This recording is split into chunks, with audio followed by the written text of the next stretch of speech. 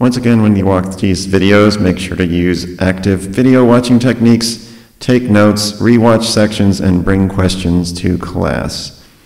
If you draw a shape or a line in Krita and you want to change the color, it can be really almost impossible to draw within the lines. You'll go outside and it's very difficult, but we can go to the channel and click Alpha Lock on the layer, and that makes it so that you can only draw within that shape that you've drawn.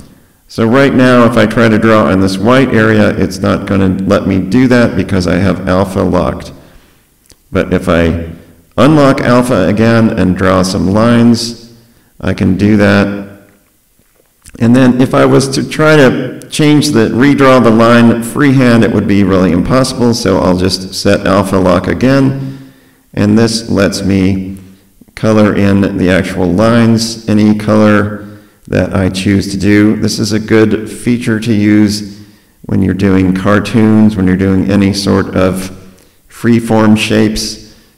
You can also use it for geometric shapes, and this helps you add colors and textures and redo colors within parts of the layer that you have drawn.